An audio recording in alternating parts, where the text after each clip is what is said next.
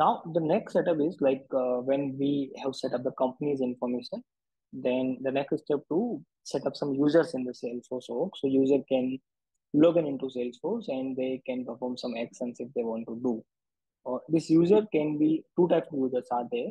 One is a human user and another is non-human user. So in human user, there's a person who will be logging into the Salesforce. Okay. He can be our sales representative. He can be our marketing manager. He can be our director. Okay, these kind of persons who physically available, they physically will enter the username and password and log in into the Salesforce. Second type of user are non-human user. So these users, like we need to create this user in Salesforce to let them access the Salesforce, but not a actual physical user will be using them. So for example, integration user. So integration user is some like this user can be used to integrate between two systems. Okay, username and password will be used for this user, but there is no actual person who will be entering the username and password for this particular user. Okay, so whenever we create a user, so either it's a human user or non-human user, we need a license. So every user will consume at least one license. Okay. So license you were able to see on the company information page, like how many licenses we have purchased and how many are in use. Okay. Whenever we are creating a user, we need to define a profile and a role to a user. And a user can have single role and a single profile. A user cannot be associated with multiple profiles and multiple roles. Once we have created a user, it can never be deleted. Okay, we can never delete a user once it is created. Okay.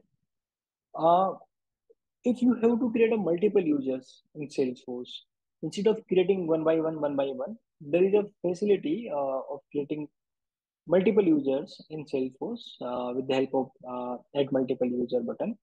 And there is a limitation with this particular feature. Is like you can create 10 users in a single attempt. So more than 10 users you cannot create. Doesn't matter how many licenses are available. If you can have more than 10 licenses available, but there is a limit of creating 10 users in a single attempt with this multiple user button. Okay, so let's see in action like how we can create a user. Okay, so I'm moving to the Salesforce again. I will go on users. I will search for user. I'll click here.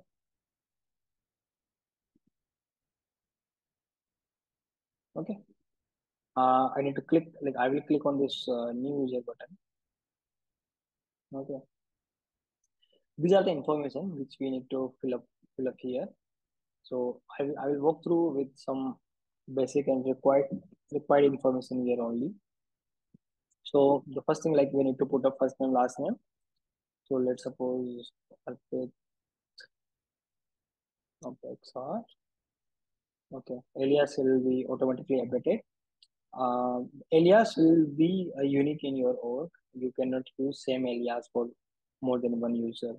Okay. Email I'm putting vijay@gmail.com. Nickname was automatically populated. My username. So username, we can set like we need to put a username in a email style, but it should not be like it's not necessary to be an actual email. So let's suppose my email is vijay.vijay@gmail.com. But if I append apexr in the backend, it will allow me to create a user. Okay. Company name I can put tech metrics. Okay. Role we need to decide. So let's see. We have this role. We'll talk about more into detail about this roles. License. I'm selecting Salesforce license here. So this is the Salesforce license. As per the license, profile will get changed. So if I select a different license, let's suppose Salesforce platform, so the profiles will be different. Okay. So in Salesforce license, let's suppose I'm creating a system admin, another user as a system admin. Okay. Apart from these informations, we have like we can put the phone number, mobile number here. Address also of this particular user can be put here. These are the local settings. Okay. So by default, these settings come up like it use the setting we set into the company information. Okay. So let's suppose if your company is working in into a single country, or if your users are in a single country, then always set these time zones, locales, and language with respect to that particular country. So whenever you create a new user, these particular information will be used from that particular company information page. But we have rights to change it from here. So let's suppose for my company information, my time zone was this GMT -7, but the user I'm creating Arpit, he's working to the India time zone. So I will set his local as in India time.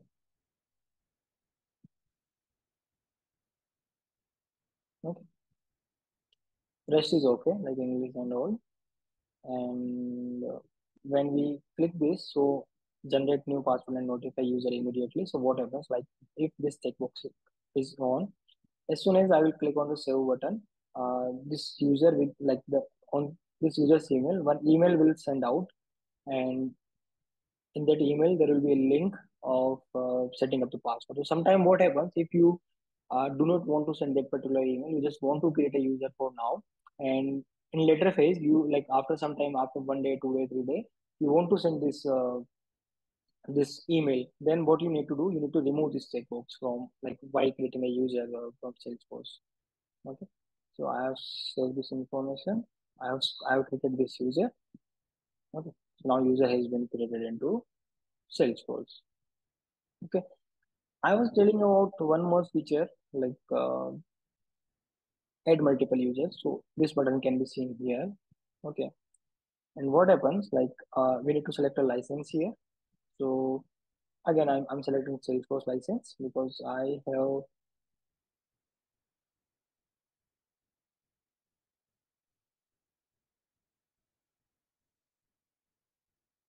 enough licenses for Salesforce user. You could see uh, the count like one, two. So bare minimum information we need to put here. The first name, last name, email, profile, and roles. Okay, these are the minimum required details for creating a user. Okay, so you could see like total 10 information are here. Okay, if you want to add more user, will not be able to do like at least this 10 users. We need to put the information for these 10 users. Okay, and we need to save them. And the same option we have for generate password and notify user via email. So if in bulk also, if you are creating a user, we have rights to like if we have option to choose like we want to send this email or not. Okay.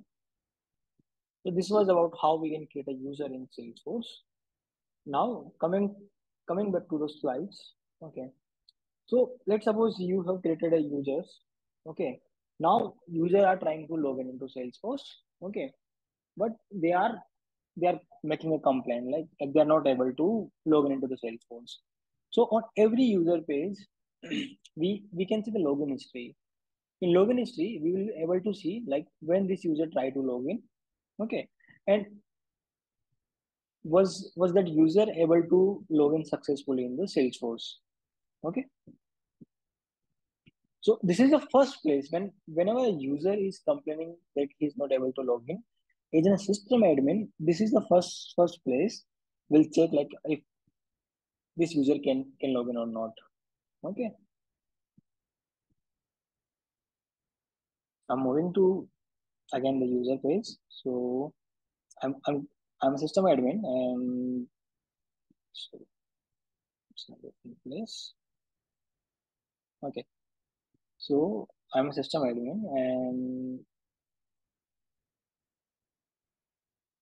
I'm going into the my particular my own users detail.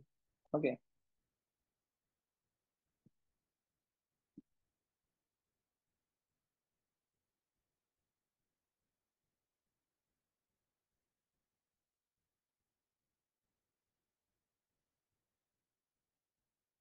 See, you can see this is the login history. So when I was when I was trying to log in, so it has my source IP. It has a login type also. Like I was trying to log in with the remote access client. Okay, which application I was trying to log in. So this was like browser, Salesforce CLI, even my location, my IP also. So sometime if I'm not able to log in, so it will say it will give my access status like I'm like not able to log in, and it will mention also like why I'm not able to log in. Sometime what can happen, I may try like I can put a wrong password, right? And I'm saying like I'm not able to log in. So this will be mentioned here, like why this user was not able to log in. Okay, and uh, from this like these are very limited rows are here, but we can download the last 6 months login history via this button. Okay, so when we click on this particular button, a CSV file will be downloaded and it will have a history of this particular user, login history of this particular user for last 6 months. Okay,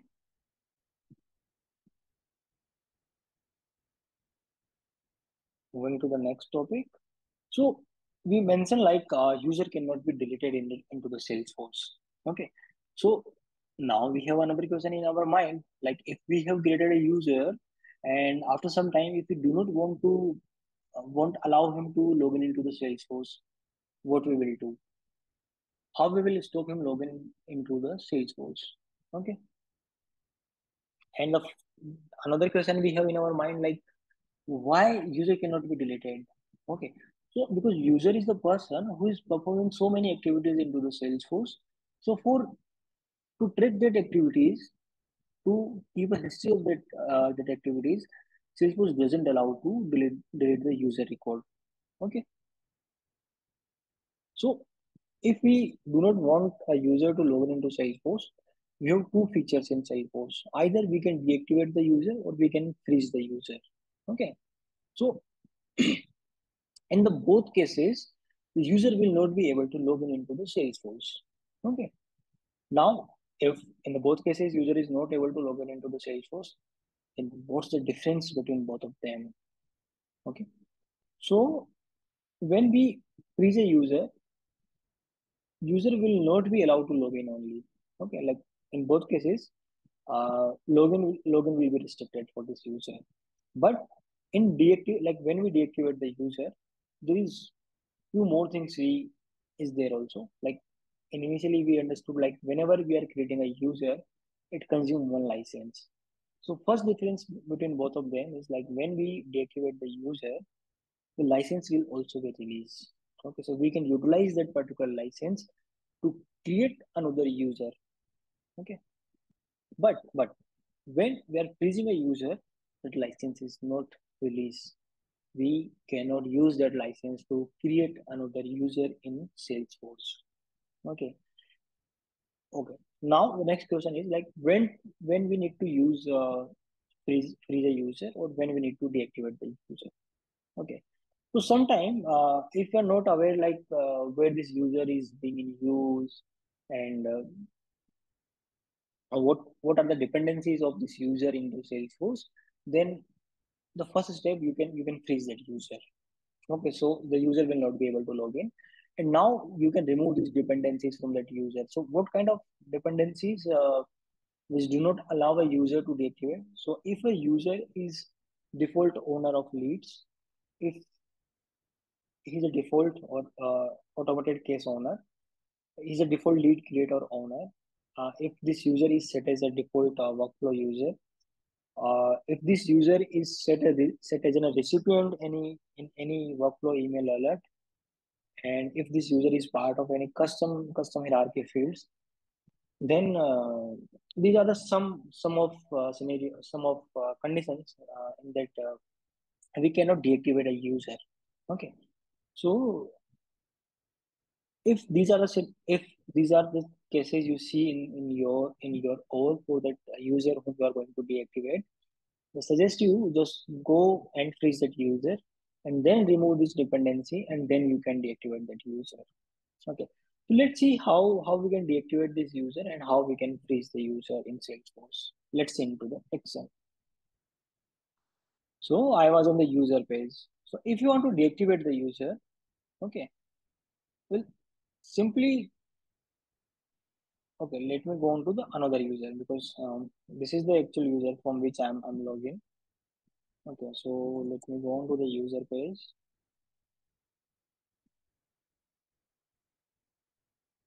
Okay, let's say this is another user we have is Ansu Jha. Okay, so you can see there is a button of freeze. So if you click on this freeze, okay, user is freeze. Now this user will not be able to log in. Okay, and once we unfreeze this user will be login, will be able to log in. Now, if you want to deactivate that user, okay, then let me show you the like how this information is changed into the company information also. Okay,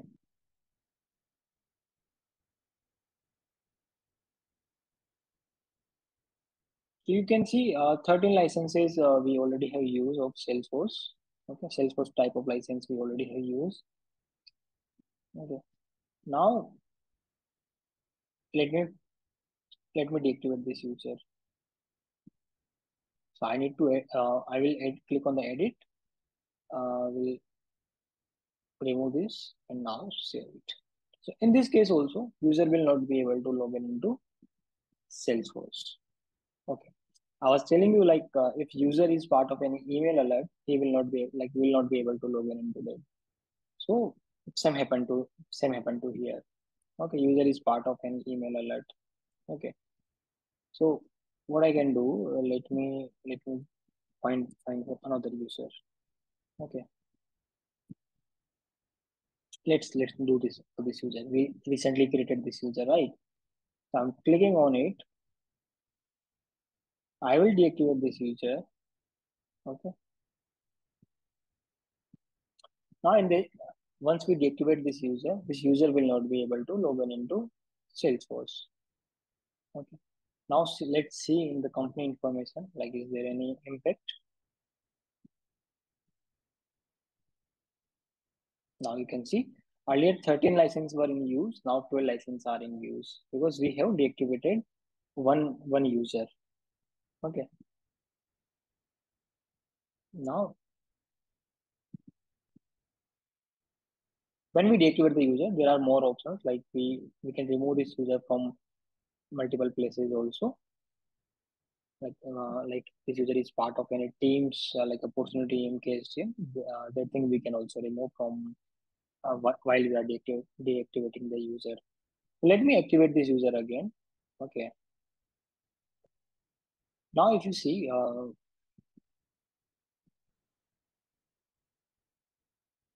you consume one more license. Now I'm freezing this user. I'm not deactivating this user. Okay, now see there is no impact on this, correct? So that's the difference between deactivating a user or freezing a user. Coming back to slides.